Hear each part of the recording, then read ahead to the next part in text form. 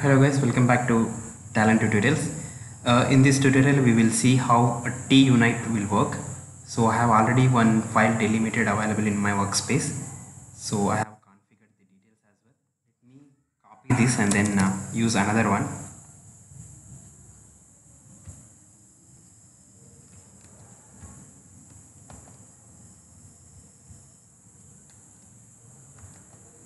Okay, now there are two delimited input files available in my location. Now let me drag unite component.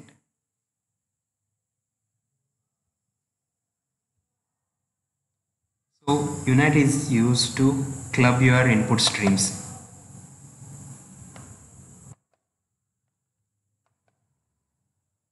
Create connection between these two.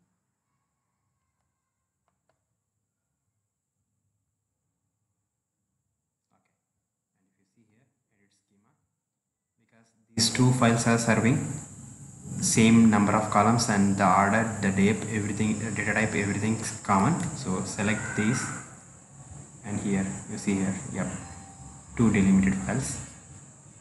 You can directly click here, sync columns, and see. Yep, tUnite got schema sync, and now I will drag tlog row.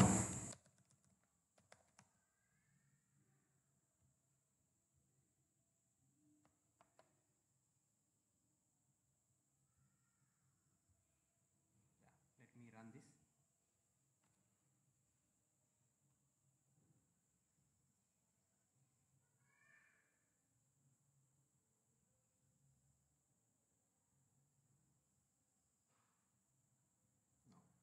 So the stream has been merged, so it is like a union. You are getting data from both the streams, but remember, it's not like union will remove duplicates, but it will not remove duplicate. It just clubs two streams. Now we will see there is a component called replicate also. Let's see how it will work. I'm dragging it to my workspace. We'll just delete this.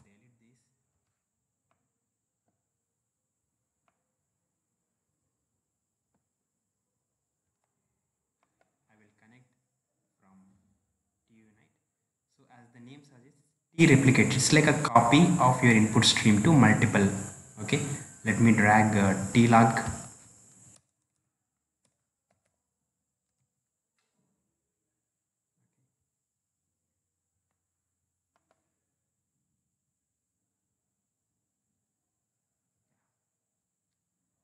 Save this and run it.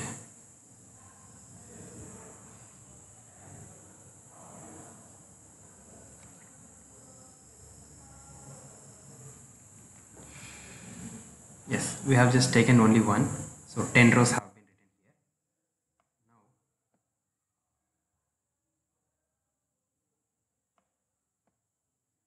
we'll just copy this log row and create one more stream from tReplicate. Yeah, save it and run it.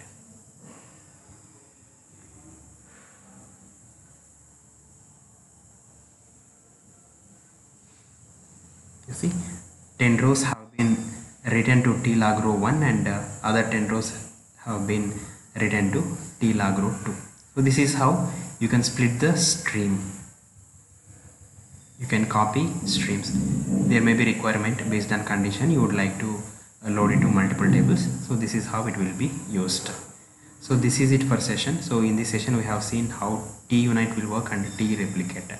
So hope this helps you. Thanks for watching. Please do subscribe. I will be posting more videos on Talend. Thank you.